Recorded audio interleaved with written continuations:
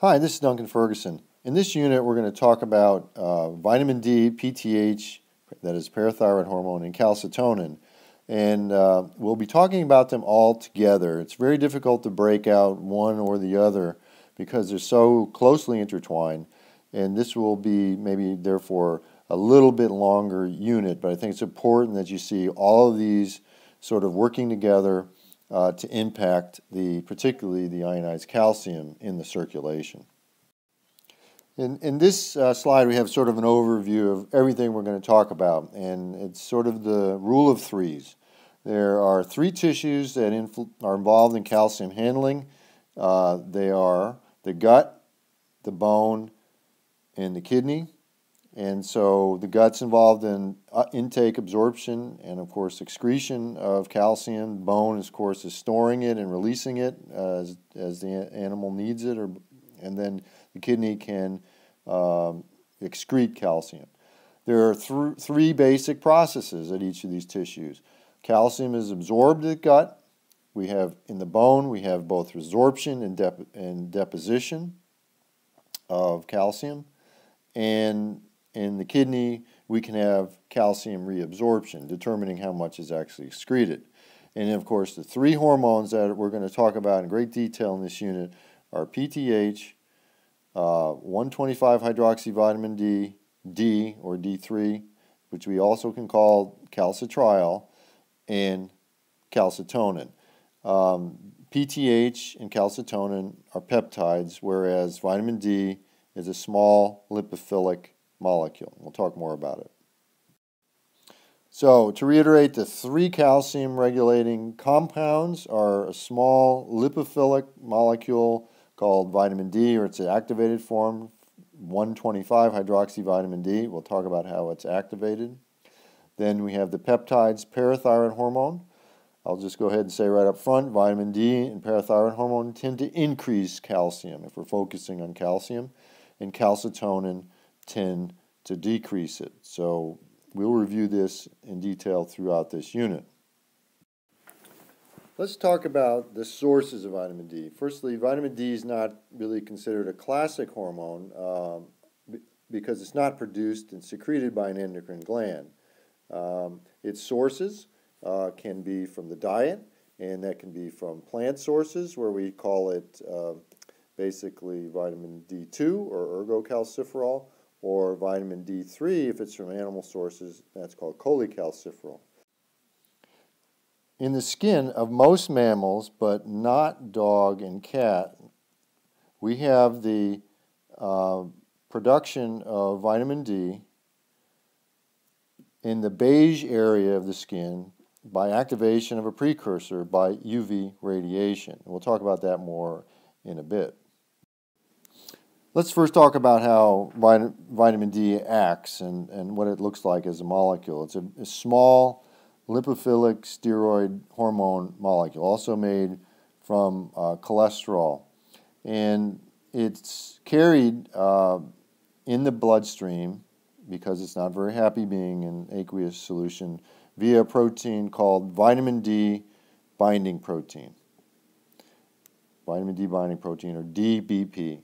And therefore, as with glucocorticoids and thyroid hormone, the free hormone hypothesis applies. That means that it's the unbound or free hormone that actually will have its activity. And how does it work? It acts through a nuclear vitamin D receptor, which forms a heterodimer with retinoic acid receptors. So to look at how these work, we're looking at the right-hand side of this figure, and we're noting that the receptor for vitamin D, called VDR, and it actually prefers 1,25-dihydroxyvitamin D. We'll talk about how that's made from vitamin D given orally or created in the skin. But it binds a nuclear receptor, interacts with the hormone response element, but it has its tightest binding when it is in a heterodimer with the retinoic acid receptor. And so this is why we call this type of receptor a heterodimeric nuclear receptor. And of course, what it's doing after that is to alter messenger RNA production and then translation of proteins. So let's now talk about the synthesis of vitamin D, or what we really want to say is the active forms of vitamin D. And I mentioned that it's a product of cholesterol, and actually if you look at the top right-hand corner of this slide, you'll see that for those species, other than the dog and the cat, you can make from 7-dehydrocholesterol, you get a pre-vitamin D precursor in exposure to light, and then this exchanges and develops into vitamin D3. And vitamin D3, we mentioned already, is the animal version of vitamin D. Now, what happens when you ingest vitamin D, or if the vitamin D is made already? This would be the dog bowl over here. Dog or cat would require ingestion of vitamin D, and then it's inactive in that form and it requires modification for activation. And what that modification is the first step occurs in the liver, and that's the formation of 25-hydroxyvitamin D. So it's a 25-hydroxylation of vitamin D. And then it goes to the kidney, and it can be either activated to 125-hydroxy-D, and we'll talk about how that's an important regulated step, or inactivated to 24-25 dihydroxyvitamin D on the right.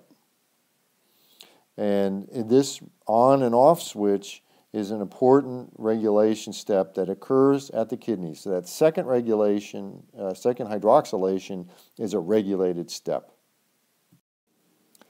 We'll get back to the regulation of the activation of vitamin D in a bit, but what I want to first talk about is the action of vitamin D. And the first tissue that I want to talk about its action in is the intestine.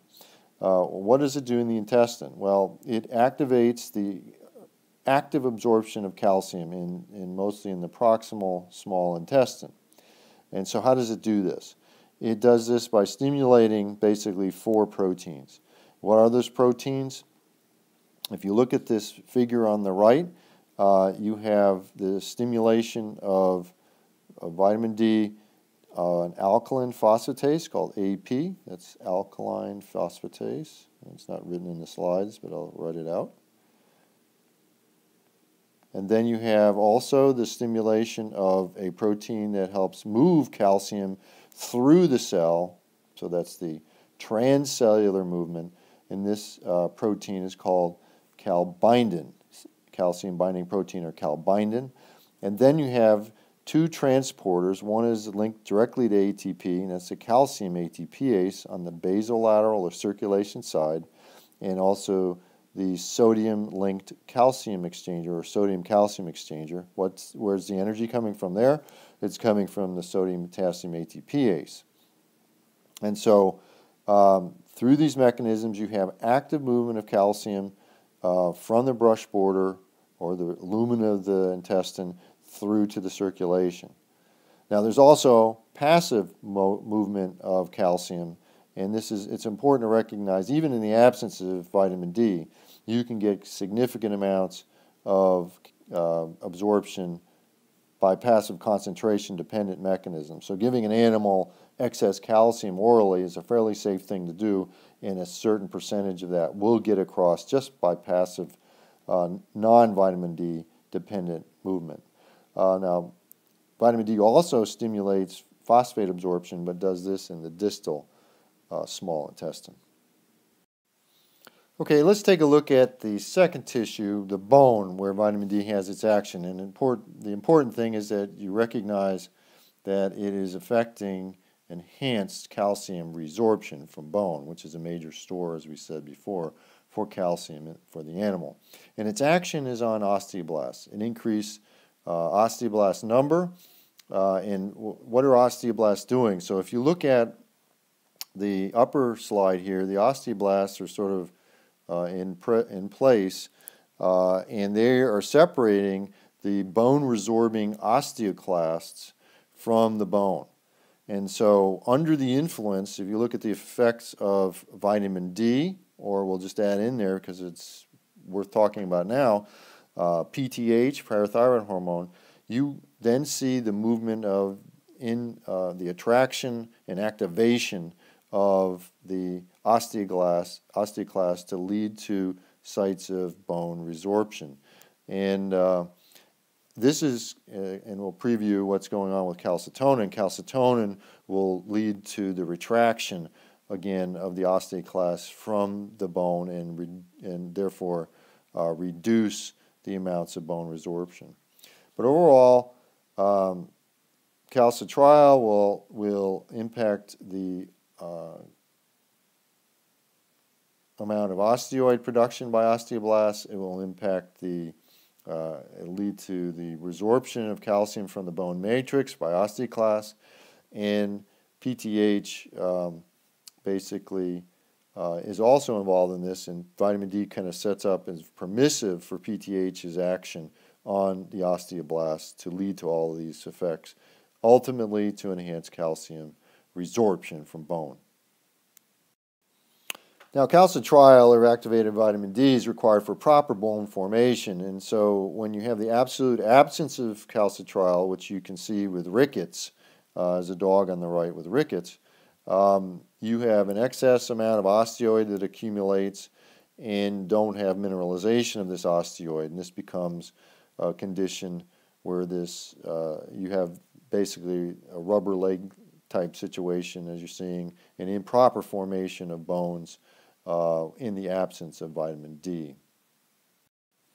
Let's now turn to the third tissue where vitamin D has its action. We also said it was activated to 125-hydroxy vitamin D in the kidney, but it also has an action on the kidney. Vitamin D will increase the renal reabsorption in the distal tubule of calcium. That's the way that it retains calcium within the body for use in the extracellular fluid, and it also impacts the reabsorption of phosphate in the proximal tubule through enhancing the amount of the sodium phosphate exchanger, and it does this in conjunction with PTH. It also has some of an effect on sodium reabsorption by the kidney as well. Now, this is a fairly complex slide, but we'll talk you through it. It's probably, of all the slides I've shown you here in this presentation, this is probably the most important because it kind of summarizes things. So you might want to stop the video and take a good look at it carefully after listening to what I have to say. So the renal 1-alpha hydroxylase, which we said was it's a final activation step for vitamin D, and it's handled at the kidney. Remember, we said the first step was a 25-hydroxy vitamin D being formed at the liver, and that's basically being dependent upon how much vitamin D is available in the animal. So the actual measurement of 25-hydroxy vitamin D is a good indicator of vitamin D availability. However, its active status, that is, and its action at all the tissues we talked about, is dependent on 125 dihydroxy vitamin D being made, and this is a regulated step handled by the 1-alpha hydroxylase.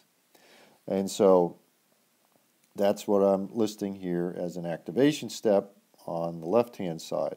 So we get vitamin D in, it comes from the liver, that's 25-hydroxy vitamin D, and then it's activated to 125-hydroxy vitamin D. So let's take a look at all of the factors that will stimulate this activity.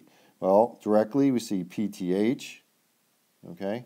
We see the reduction of calcium will stimulate it, and the reduction of phosphate will stimulate it, as well as the increase of calcitonin. So all of these things in sort of feedback loop way will increase the activation of vitamin D. Now, what's the feedback that stops this? Well, it's the actual formation of 125-hydroxy D, and you can see right here that that's a negative impact on PTH secretion. And so in many ways, that's where your loop is. Now, what's the alternative pathway for 25-hydroxyvitamin D for its metabolism? It's 24-hydroxylase activity to 24-25-hydroxyvitamin D, and this is in an activation step. And you can see all the factors that will impact it. They're more or less the opposite. So everything that activates 1-hydroxylase will inactivate the 24-hydroxylase, and that's a fairly safe thing. And there's not much effect of PTH on 24-hydroxylase. So to reiterate, the closure of the negative feedback loop is the actual production of vitamin D, calcitriol, 1,25-dihydroxyvitamin D, which inhibits PTH and reduces 1-alpha-hydroxylase. And it also will tend to stimulate, that's maybe a slight difference, it will stimulate vitamin D, that is, in the negative feedback, will stimulate the inactivation pathway. So you can see there's this wonderful negative feedback loop that's where the activation production of 125-hydroxyvitamin D will sort of end this further activation of 25 to 125 when there's enough 125 available. So let's now talk about parathyroid hormone, or PTH. PTH is an 84 amino acid peptide, single chain, that's synthesized by a proteolytic cleavage of a pre-pro hormone. The amino acid sequences of canine and feline PTH are highly homologous with the sequence of this peptide in other mammalian species. The intact 1 to 84 amino acid molecule is the major circulating form of PTH, but the full biological activity of the intact hormone resides only within the amino terminal 1 to 34 amino acid segment. And these are produced by, PTH is produced by the chief cells of the parathyroid gland, and you can see in the figure on the right that we have, and this is clinically important, we have what are caudal or internal parathyroid glands, and we have cranial external parathyroid glands. And obviously, if you have to take the thyroid out, you're going to have to take the internal parathyroids out, and this is pretty typical problem with a thyroidectomy that occurs because, let's say, of hyperthyroidism in a cat. And so what you need to do is to maintain the external parathyroids, or at least put them back into the animal under the skin, because they'll function as endocrine tissue after revascularizing. So what's the major regulatory factor that leads to PTH secretion? Well, it's plasma ionized calcium. So as ionized calcium falls, PTH rises, and we'll talk about that in more detail with a graph in the next slide. But in addition, another regulator, a negative regulator for PTH secretion, is the production of 125 vitamin D3, which has a minor effect on reducing PTH gene expression. Okay, so we said that ionized calcium regulates PTH. How does it do this? So if we look at, on the x-axis, the ionized calcium and PTH on the y-axis over here, you can see that as ionized calcium falls, PTH rises. And it can be sort of characterized as a negative sigmoidal relationship. And so what this would look like is that if you consider that there's a midpoint to this inflection point, so to speak, this is the set point for the relationship between ionized calcium and between PTH elevation. And notice that this is actually surrounded by the physiological range. So you can see the body is very carefully titrating the amount of PTH to respond to calcium, and in this case, particularly to a reduction of calcium. So how does this happen at the parathyroid cell? Well, if we look at the red text, you can see the first thing it would be increase in ionized calcium will actually be detected by what's called the calcium sensing receptor.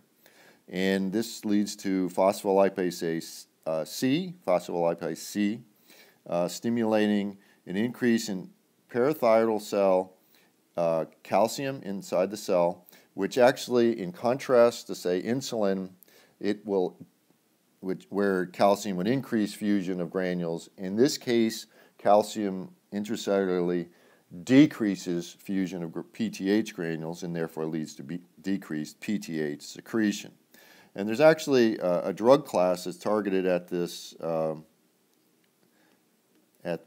receptor, characterized by the drug cinacalcet. So these are calcium sensing receptor agonists. And so it basically takes the place of calcium and helps to reduce PTH in conditions where PTH is pathologically elevated, where it's causing problems for the organism, for the patient. And this would be, for example, renal secondary hyperparathyroidism. And so this drug has been tried and has been studied a little bit in veterinary medicine for this purpose.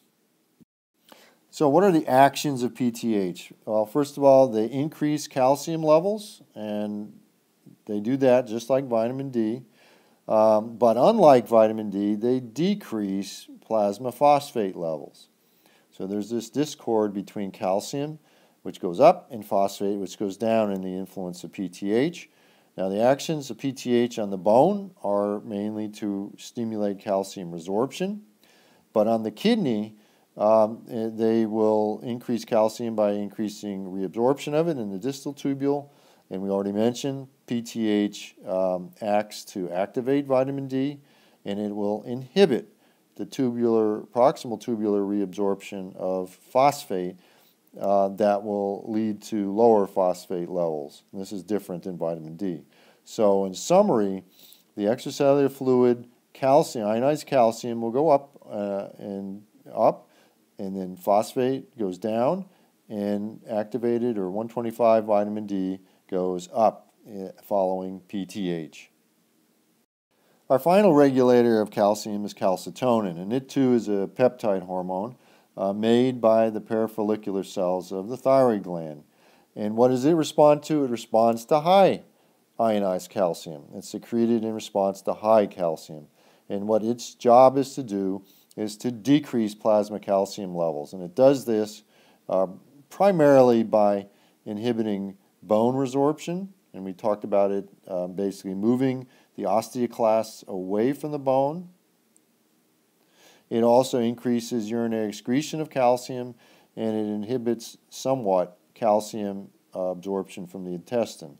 The effects are less prominent than vitamin D and in this regard. While PTH and vitamin D act to increase plasma calcium, only calcitonin can cause a decrease in plasma calcium. This is the only factor, and it's a peptide, that can decrease plasma calcium. So the actual role of calcitonin, what it's supposed to do, is not really well understood, other than its effect to impact the osteoclast activity. You would think it would be a physiological antagonist to parathyroid hormone, but it doesn't seem to be doing that, and therefore its major role seems to be in the control of the remodeling of bone, as we showed in a previous figure. So in summary, the intestine, the bone, and the kidney are the three major sites of calcium and phosphate homeostasis. Primary regulators are also three: 125 dihydroxyvitamin D, PTH, and calcitonin. Vitamin D is a lipophilic molecule that acts through a nuclear heterodimeric receptor, heterodimeric with the retinoic acid receptor. The activation of vitamin D takes place in two steps. Well, the first step is not an activation. It's the first important step, however, is 25-hydroxylation by the liver, and this is dependent mainly on the amount of vitamin D availability. And we said that measuring 25-hydroxyvitamin D is a good indicator of, say, nutritional availability of vitamin D. or if you have a toxicity that you suspect, you could measure 25-hydroxyvitamin D to confirm it. 1-hydroxylation is the important regulated activating step that occurs in the kidney, and it's regulated by PTH on the positive side, ionized calcium on the negative side, and phosphate also. 125-hydroxyvitamin D increases ionized calcium and phosphate, and yet ionized calcium will inversely or negatively impact PTH. The peptide PTH, on the other side, increases ionized calcium and decreases phosphate through actions on the bone and the kidney. And then the peptide calcitonin is stimulated by high calcium, ionized calcium, and it acts to decrease it, we think mainly through its effects on altering bone resorption.